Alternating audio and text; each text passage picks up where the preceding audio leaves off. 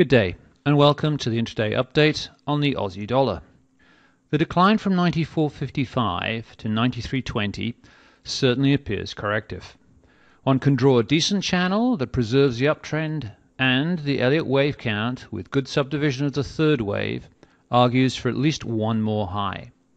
Thus, as 93.20 contains, we look for a test and eventual break of 94.55 for the 95.10 target. Below 93.20 concerns, but only a loss of the 92.75 pivot point negates the structure and opens a messy return to the 90.90 area. Good luck, and have a great day.